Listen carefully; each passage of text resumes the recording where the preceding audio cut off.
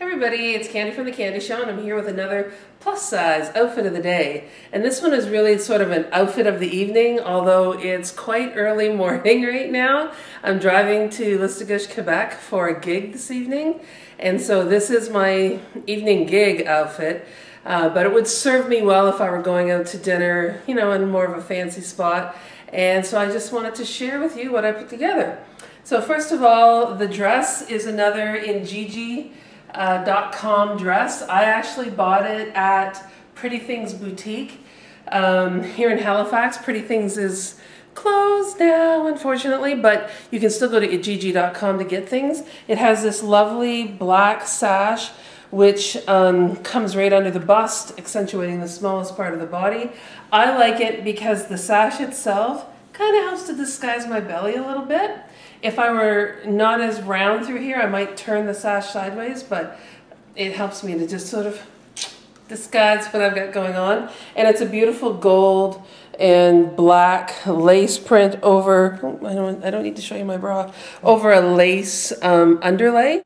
And I've just put on my snakeskin Mephistos because they're gold and black as well and match this outfit. I'll just give you a quick shot of the shoe.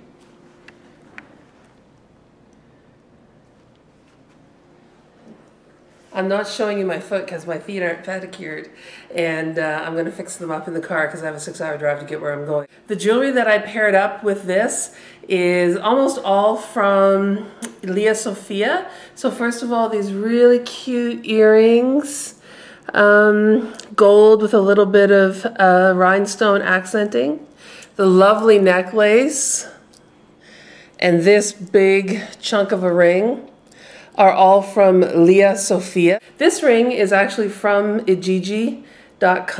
They do have some jewelry on there every now and then. I just really like that one. And on my nails, these are the real nail polish dry appliques from Hansen.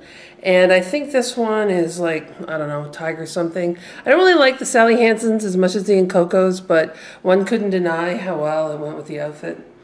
In terms of my makeup, I'm actually wearing makeup that I did based on a Crystal Rain tutorial, and I'll link the tutorial down below. It's a lovely gilded gold, kind of gilded gold and plum kind of look, and that pretty much completes it. I just got my hair kind of blown out because I'm going to sleep a little bit in the car, so the car will almost like flatten my hair out for me.